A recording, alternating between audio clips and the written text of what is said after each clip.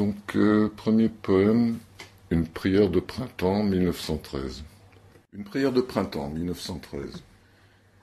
Oh, give us pleasure in the flowers today, and give us not to think so far away as the uncertain harvest. Keep us here, all simply in the springing of the year. Oh, donnez-nous plaisir aujourd'hui dans les fleurs, et ne nous donnez pas à penser pour l'heure, si loin qu'à l'incertaine moisson. Tous ici, laissez-nous simplement dans ce temps où l'année reverdit.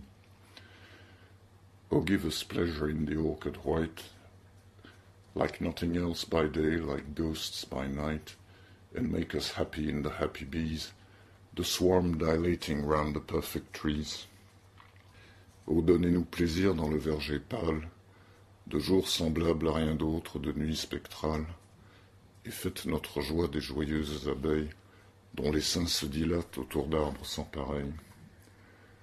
And make us happy in the darting bird, that suddenly above the bees is heard, the meteor that thrusts in with needle bill, and of a blossom in mid-air stands still. Et faites notre joie de l'oiseau jaillissant, que par-dessus les abeilles soudain l'on entend, ce météore au bec en aiguille qui file, et se tient sur un bourgeon en plein vol immobile. For this is love and nothing else is love, the which it is reserved for God above, to sanctify to what far ends he will, but which it only needs that we fulfill. Car ceci est l'amour et rien d'autre n'est l'amour, qu'il est à Dieu dessus nous réservé toujours, de sanctifier pour ses lointains mobiles, mais qu'il suffit que nous rendions fertiles. Donc en l'occurrence, c'était un poème en parfait pentamètre, je parle de l'anglais, en parfait pentamètre iambique, celui-là, dont j'ai essayé de rendre une sorte de pentamètre français. Le suivant est de 1916, Hyla Brook. Hyla, c'est une race de grenouilles, donc c'est le ruisseau Rennett. By June our brooks ran out of song and speed, sought for much after that it will be found, either to have gone groping underground, and taken with it all the Hyla breed, that shouted in the mist a month ago, like ghosts of sleigh bells in a ghost of snow, or flourished and come up in jewel weed. Dès juin, notre ruisseau est à court de chant et d'allant. Quand on le cherche encore plus tard, c'est tâtonnant sous terre qu'on peut le voir, et il a pris avec lui tout le contingent de Rennett criant dans la brume un mois plus tôt, dans un spectre de neige comme un spectre de grelot, au couvert de balsamine et florissant. Weep foliage that is blown upon and bent, even against the way its waters went. Its bed is left a faded paper sheet of dead leaves stuck together by the heat. Fragile feuillage flottant au vent et courbé à contresens du cours qu'ont ses eaux empruntées, son lit n'est plus qu'un pan de papier sans couleur, fait de feuilles mortes soudées par la chaleur. A brook to none but who remember long, this as it will be seen is other far, than with brooks taken otherwhere in song. We love the things we love for what they are. Un ruisseau pour ceux-là seuls qui longtemps se souviennent. C'est là tout autre chose, ne le voit-on, que les ruisseaux chantés en d'autres antiennes. On aime les choses qu'on aime pour ce qu'elles sont. Fragmentary Blue, fragment de bleu, 1923. Why make so much of fragmentary blue, in here and there a bird or butterfly, or flower or wearing stone or open eye, when heaven presents in sheets the solid hue? Pourquoi tant priser en l'oiseau ou le papillon, ou la fleur, ou la pierre au collier, ou la jour des yeux? Ici et là, quelques fragments de bleu quand offre le ciel la couleur pure à foison. Since earth is earth, perhaps, not heaven as yet, though some savants make earth include the sky, and blue so far above us comes so high, it only gives our wish for blue a whet. Peut-être car terre est la terre et non ciel encore, bien que certains savants lient terre et cieux, et ce bleu si loin dessus nous, lui si haut qu'il ne peut qu'aiguiser l'appétit de bleu qui nous dévore. Fire and Ice, Feu et Glace, 1923. Some say the world will end in fire, some say in ice. From what I've tasted of desire, I hold with those who favor fire. But if it had to perish twice, I think I know enough of hate to say that for destruction ice is also great and would suffice. Certains disent le monde finira en feu, certains disent en glace. J'ai goûté au désir et donc suis de ceux qui parieraient plutôt sur le feu. Mais s'il fallait que 2 fois il trépasse, je pense en savoir assez de la haine pour dire que pour détruire la glace aussi souveraine, il suffit, hélas. Voilà un exemple, le mot hélas, de liberté en traduction pour la rime, puisqu'il y a une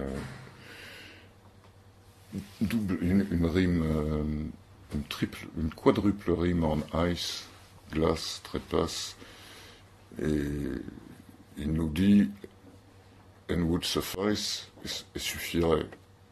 Suffit, hélas, c'est une liberté pour la rime. Les forts, pas les châteaux forts, ne disent rien. 1936. The soil now gets a rumpling soft and damp, and small regard to the future of any weed. The final flat of the hoe's approval stamp is reserved for the bed of a few selected seed. Le sol reçoit là un doux et humide froissé, et peu d'égard pour le sol d'aucune ivrée. La plaie finale du saut de la houe n'est donnée qu'au lit de quelques graines dont le choix est fait. There is seldom more than a man to a harrowed peace. Men work alone, their lots ploughed far apart, one stringing a chain of seed in an open crease, and another stumbling after a halting cart. Il est rare qu'à plus d'un homme se verse un champ. Les hommes travaillent tout seuls leur parcelle isolée, l'un trébuchant derrière un chariot branlant et l'autre alignant les graines dans sa tranchée. To the fresh and black of the squares of early mould, the leafless bloom of a plum is fresh and white, though there's more than a doubt if the weather is not too cold, for the bees to come and serve its beauty aright. Sur le frais et le noir des carrés du premier labour, les fleurs sans feuilles des prunes sont fraîches et blanches, s'il est plus d'un doute que ne soient trop froids les jours, pour que sur leur beauté les abeilles se penchent. Wind goes from farm to farm in wave on wave, but carries no cry of what is hoped to be. There may be little or much beyond the grave, but the strong are saying nothing until they see. Le vent va vague après vague, de ferme en ferme, mais ne porte pour ce qui vient de cris d'espoir. Il viendra peu ou beaucoup, la vie à son terme, mais les forts ne disent rien, attendant de voir. Alors, ce poème-là est intéressant parce qu'il est typique de lui, dans sa deuxième partie de sa carrière notamment, où il écrit en pentamètre, principalement iambique, mais avec plein de liberté. Et le pentamètre iambique pur, c'est celui des sonnets de Shakespeare, qui est généralement un décasyllabe ou un endécasyllabe quand il y a une rime féminine, avec 5 temps, 5 accents toniques, mais la plupart du temps de vrais iambes, c'est-à-dire une syllabe avec une syllabe, comment dirais-je, inaccentuée puis accentuée. Ici, le rythme est iambique parce que les groupes de mots se terminent par un accent, mais si on prend un vers comme though there's more than a doubt if the weather is not too cold, though there's more than a doubt if the weather is not too cold, on a bien les 5 accents, sauf que je crois qu'il y a 14 syllabes par exemple, parce qu'il y a plusieurs anapestes qui remplacent les iambes. Alors voilà la voix d'Ève, 1942, plus jamais chant d'oiseau ne serait pareil. He would declare and could himself believe that the birds there in all the garden round, from having heard the day-long voice of Eve, had added to their own another sound. Il aurait juré et pu lui-même le croire qu'avaient les oiseaux dans tout le jardin alentour, pour avoir, oui, la voix d'Ève au long des soirs, ajouté une résonance à leur propre discours. Her tone of meaning, but without the words, admittedly an eloquence so soft, could only have had an influence on birds. One call or laughter carried it aloft. le ton de sa parole mais sans les mots, une éloquence si douce, il faut le dire, n'aurait pas pu influencer les oiseaux s'ils ne l'avaient porté l'appel ou le rire. Be that as may be, she was in their song.